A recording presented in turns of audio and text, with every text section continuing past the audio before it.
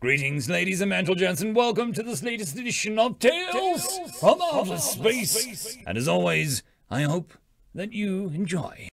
Negotiations, written by Glitchkey. I walked into the room, avoiding direct eye contact with the alien waiting for me.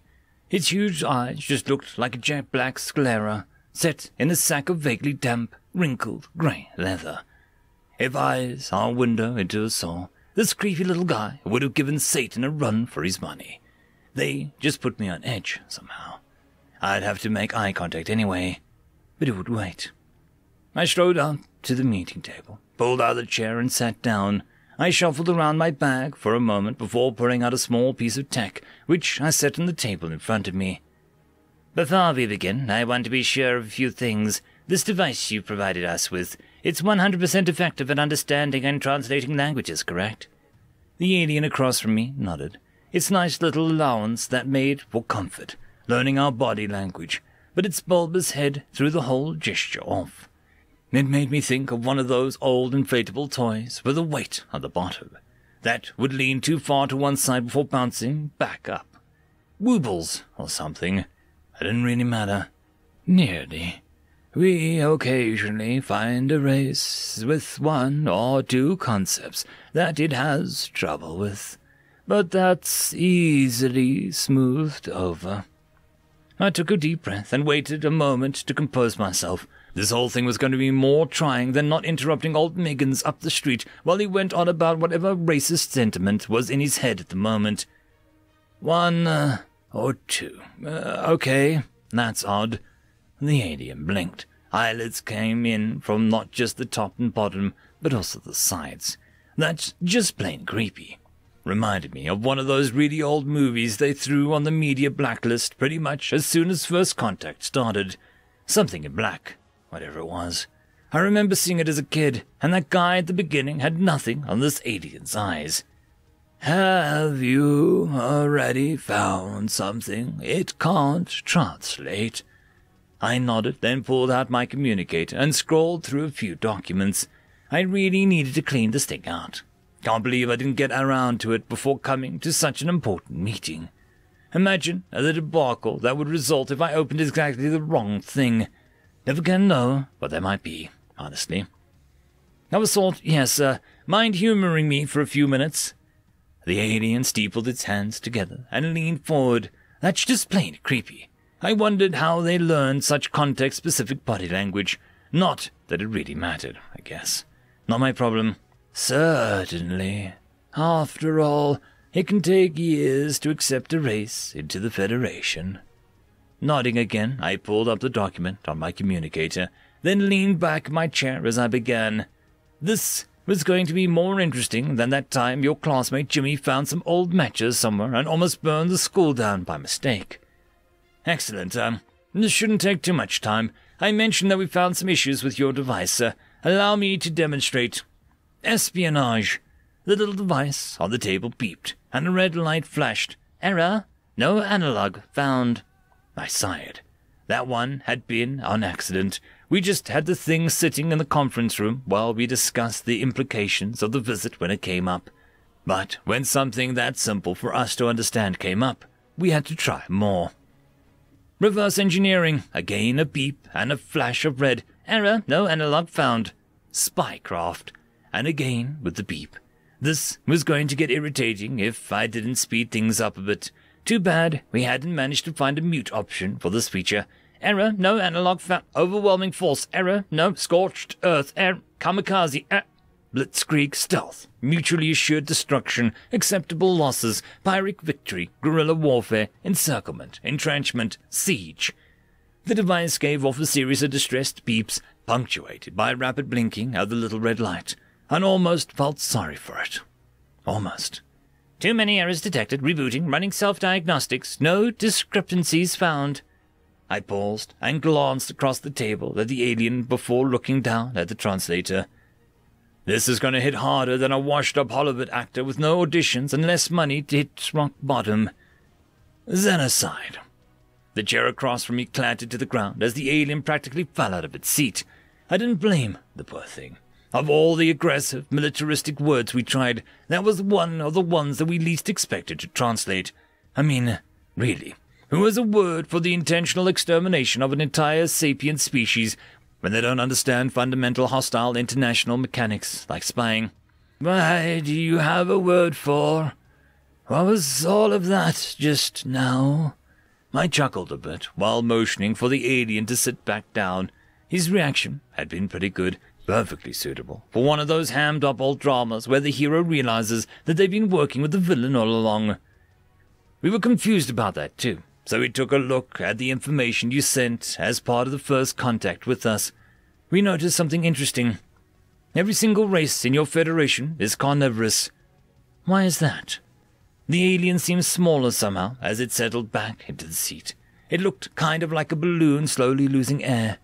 If that balloon was made of mouldering grey leather with eyes that made your spinal column decide it wanted a holiday in Fiji. First contact has always been made after sapient races make it to multiple worlds. We've never found a sapient herbivorous race which failed to destroy themselves in resource wars and aggressive actions. We've never found herbivores capable of surviving long enough to leave their own world. I leaned forward in the chair and smiled while finally making direct eye contact with the alien. I think the poor thing shriveled when I did that. Not that I blamed it. Imagine your reaction when you start to put the pieces together and realize that your friendly, upstanding next-door neighbor might actually be the world's most wanted criminal. And the races you have found, while commonly using threat displays, do not waste resources on walls that they cannot easily win, correct? The alien nodded as it slouched a bit in its chair. It looked kind of like it was trying to hide. Who wouldn't want to hide from the monsters in the closet? Wasted resources means decreased likelihood of survival. I shrugged. That was true enough, though rather coldly logical. Dispassionate logic like that has never been our strong suit. But again, that's why I was in this situation in the first place, so it evens out. Then yet, herbivores constantly waste resources on aggression, on movement, on having more young than will possibly survive. The alien was staring at me. I'm not sure when last time it blinked was. I wondered if those eyes needed some kind of lubrication to keep them from drying out. Probably. They looked a bit less glossy than they did before. And they die for it. That's exactly why we were never encountered space-sparing herbivores. Their inherent aggression is their own demise. I held eye contact. I would have almost sworn the alien was a weird statue right now. Don't know who would commission a statue made of old greasy leather, but I was sure someone with too much money and too little sense would give it a shot. Indeed, now back to the subject at hand. I'll ask you before we continue, what can you offer humans for joining your federation? The alien sputtered as it started moving again. I think it actually looked offended. Maybe it didn't see where this was going. Not that it really mattered, I guess. I mean, it probably mattered about as much as posting a formal complaint to a new corporate policy, which is to say, not at all. We've already sent the offer. You've seen that, I'm sure. I nodded and began to tap at a staccato rhythm on the table with my fingers. I never could remember where I learned the stupid tune. I've known it as long as I can remember, and it just moves into my head on occasion and sticks around, like that one couch-surfing friend who doesn't understand the idea of wearing out their welcome. And I'm asking, what else do you have to offer?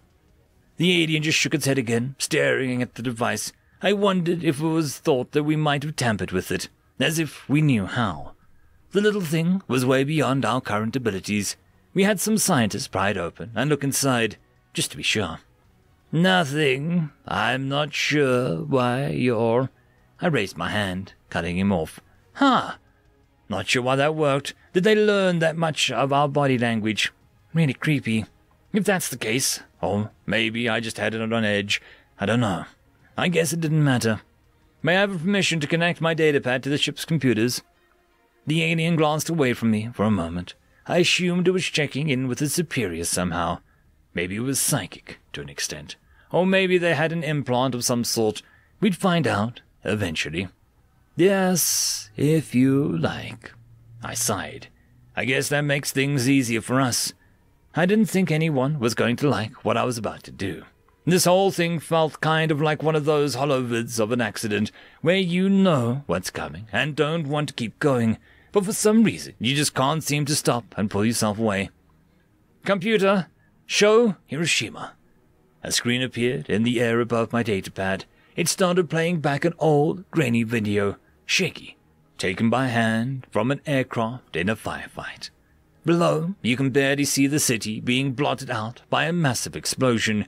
A cloud of smoke, fire, and debris was rapidly climbing into the sky, billowing, growing, blooming into an eerie and easily recognized mushroom cloud. That's, you're using weapons of that scale on a population center. How recent was this?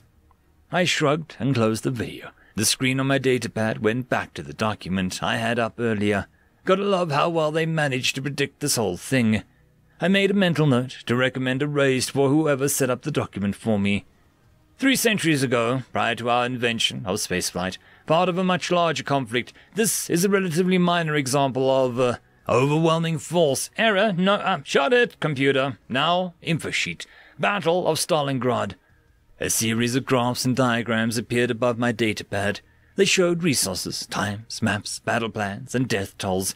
Images were interspersed throughout, as were annotations on the tactical value of this, the emotional value of that. Prominent amongst them was a single apartment building, including notes on sniping from the roof and support via tunnels. That... what purpose would that...